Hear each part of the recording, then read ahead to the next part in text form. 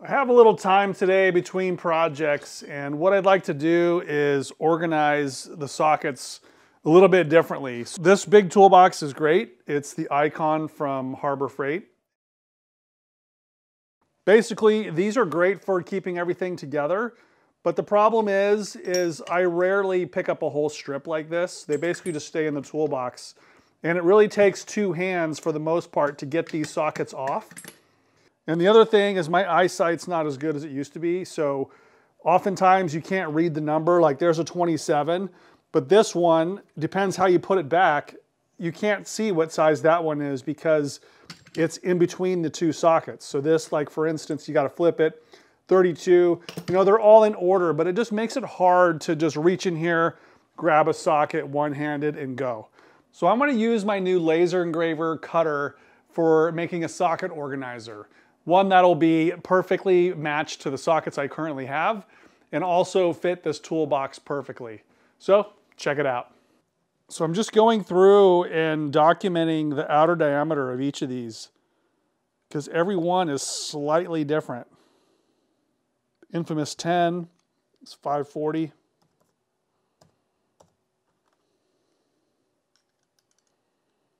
.605 and so on.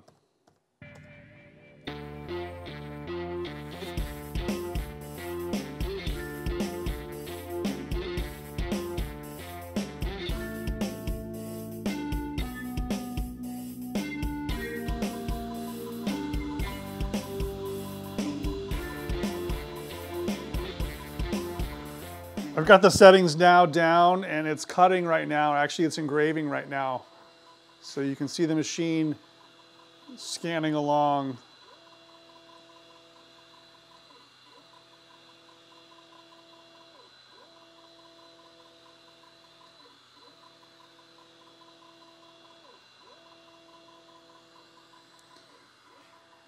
Sometimes when you draw on the computer, these shapes look small, but this is very, very big. I can see this from across the garage. So this is, I think it's good. The spacing is 0.3 between every hole. Could be a little bit more condensed, but this is the first time, so see how it works out. And then I have yet to glue these together. So there's, you know, 4 different layers on this. So we'll glue it together once we verify everything's good. There's no way that when you slam this around that these are gonna fall out. So I like the height on this. The deeper sockets are gonna be a little bit more of a challenge, but we'll get there soon. It's engraving right through the paint, so it gives great contrast with this material. And as this gets used, just grease and dirt's gonna make those even darker. We're about done with this row.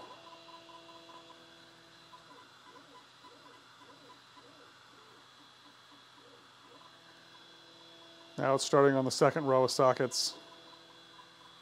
So these 3 lights are pretty helpful. It gives you status of the laser. Right now the air is off because it just kind of timed out, but there's no fire, which is good, but the lens is dirty. This is what I'm getting probably every 4 to 5 cuts, I'm getting the dirty lens. So I'll show you what I do to clean it. I have taken the whole thing apart before, but really it's just the lens that needs to be cleaned. So we'll do that real quick. Just make sure you switch it off. Undo these thumb screws here. And then this guy just unscrews. It's got an O-ring in there, so you gotta use some strong fingers. And I typically will just use this special lens cloth. And I'll just wipe out the inside because there is a little bit of residue in there. And then I get a nice clean section, you know, wipe the lens. Each time you clean the lens, you do have to reset the laser depth. And that's pretty easy with this little gauge right here. So I like to move it kind of to the center. Put that underneath there. It just drops down on top. Kind of support it while you're tightening these screws, little thumb screws. And that's it. Switch it back on. It does require a reset to get the lens light to turn off. So we'll just hold that down for a few seconds. And then let go, and it's green. It's a good idea to hit home after you powered the laser on, and now it's ready. There we go, all 3 green lights. The other thing I'm doing differently this time is I'm running a USB cable to my laptop, so I don't have to run back and forth with this SD card. This is an SD card. You can just pop that in the machine here too, but I find it quicker just to go right from Lightburn, which is an application for lasers, to go right to the machine. It starts immediately. It has all the same controls here on Lightburn as it does here on the front of the machine. Now we're back to cutting.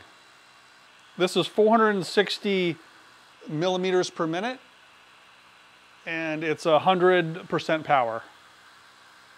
And it cuts through in 1 pass. And then this smoke, I'm getting out of the garage when this was running. I have the doors open, but MDF has got a lot of glue in it, so it's probably toxic, so I just leave.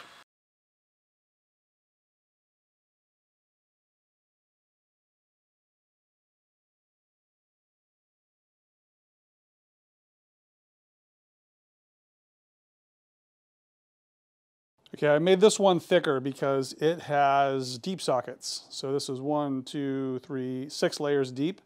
And I made it so the deep sockets go all the way through. But I think when this is all glued together, these are not gonna wobble out of there. So we'll test it by slamming the drawer, you know, boom. But I don't think those are coming out. And even the smaller ones, this is the 10, 11, 12, 13, 16. So the only one that doesn't fit is the 14. Yeah, there's no way those, even if you slam it really hard. Okay, the 14 is off, so I'm just gonna go the old-fashioned way with the Christmas tree bit.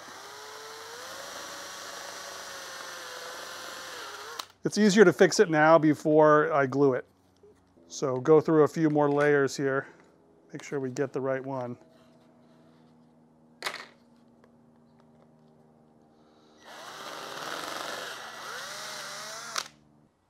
We don't need to go overboard on the glue. This, you know, isn't going to be heavily stressed or anything.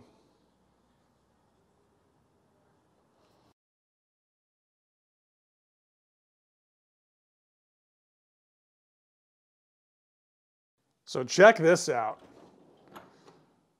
I was only able to get 2 of the trays done. This is for the 3/8 drive. I still have more to go on 1/4" drive and 1/2" drive, but this works out great. So the Toolbox has this little mat in it, and that kind of keeps things from sliding around.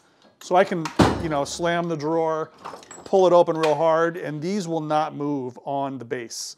They just stay there, and the sockets don't fall out, and they're just easy to grab, you know? Like, you can just easily see what size it is and get it. I'm super excited about this. I don't know why this is so fun for me, but I got the 6 points, the 12 points. I also tried to line up the sizes as best I could, but you know, this is the way the sets are. Sometimes you're missing a 16. I don't need to buy a 16. I have a 16 right here if I need it. It's just a 12 point. Some of these sizes are rarely used anyways.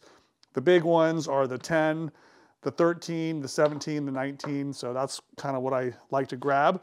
This just makes a big difference to me. Greasy fingers, no problem. This will never wipe off. This is engraved into it. It's just gonna get darker with time, and then the painted surface is pretty easy to clean. This is the swivel right here. Sticks in there. So yeah, I really like it. It's gonna be built all the way out. I still need to do this side, of course, but I think ultimately it's gonna save a little bit of space because you don't have all this handle stuff. And it just makes life so much easier getting things in and out. And I can see what sizes they are. Now, if you do need to pick up a tray, I mean, you can pick it up and walk with it if you want, but you just can't tip it upside down. But the stuff, you know, you can pick it up and take it somewhere if you need to. But these trays will never leave here.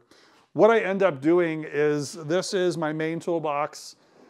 And then I also have this one. This cart rolls around, and this has some of the same things, but these are extras, and these are the most common sizes. Like I just talked about, the 10, the 13, the 14, the 15, the 17. All these things are the ones I typically will use. So I'll typically grab from here if it's close to the car. Wrenches, whatever, screwdrivers are kind of up in the top there. But it's always nice to have a complete set there in the toolbox ready to go. The cut time is pretty significant to make all those layers. So to do the top one with the engraving, it's about, I would say, 10 minutes or so. The cutting routine depends how many holes there are, but it's anywhere between 4 and 6 minutes on getting things cut out. So, but I do like the laser. It's plenty strong enough to cut through this material. On second thought, I probably should have chose something that was a little bit less toxic to laser cut. But next time around, I might choose like either just a solid wood, maybe some kind of thin veneer, 1/8 inch kind of just hard wood. That might be a better choice. But the Creality Falcon 2 is doing great. Highly recommend it. If you guys have any other project ideas, let me know. Also, what would you use this for? Because I might want to do it too.